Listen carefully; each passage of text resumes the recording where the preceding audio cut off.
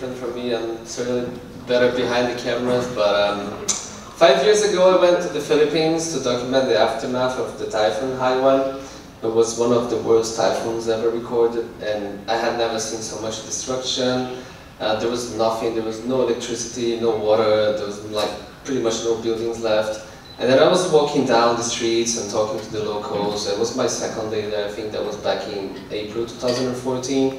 And then I saw this family having lunch there. They had like a super nice table set up. It was just like, there was nothing around them.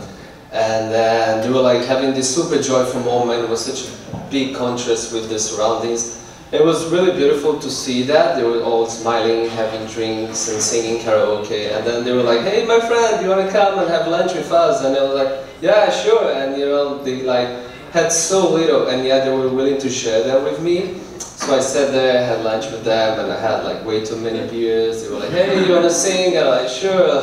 I like totally embarrassed myself. And then towards the end, one of them came to me and he was like, hey, so why do you like taking pictures? I was like, you know, that's such a good question. I'm kind of a drunk now, and like, I don't really know. You know?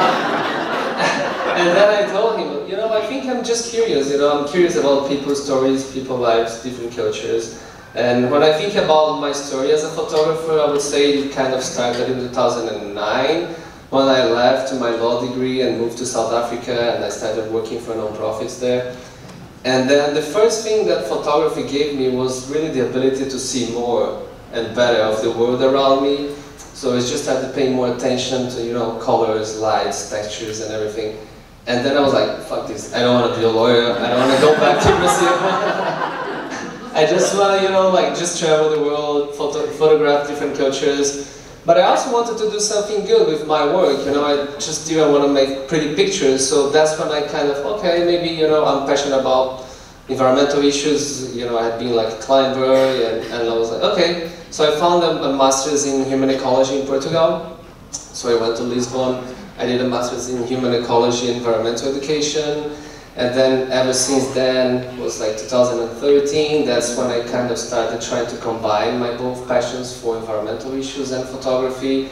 And ever since then, photography became something more, for me it's really more, it's not about making pretty pictures. Of course I want to make beautiful pictures, but it's more about telling stories of hope and resilience, like this one's in Tacloban. It's about building bridges of understanding, of empathy between cultures, of people with different backgrounds, and telling social environmental stories that need to be told. And I remember once my wife and I were in Jaipur in India, and I was kind of overwhelmed, you know, I don't know if you've guys been to India, but you know, it's an amazing place for a photographer, but sometimes it can be overwhelming too when you walk around. And then we found this cafe, we went inside, and I saw this guy wearing a suit, and all the walls were green. It was super beautiful inside this little cafe in this back alley.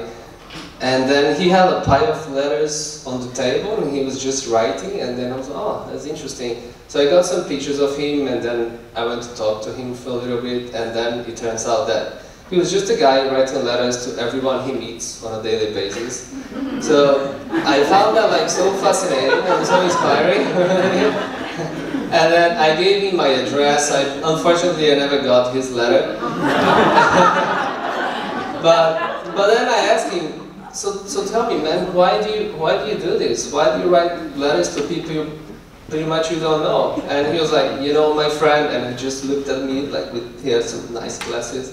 And he was like, you know, I just like to tell you stories, and we are all part of one big family. That's all. Nice. Thank you.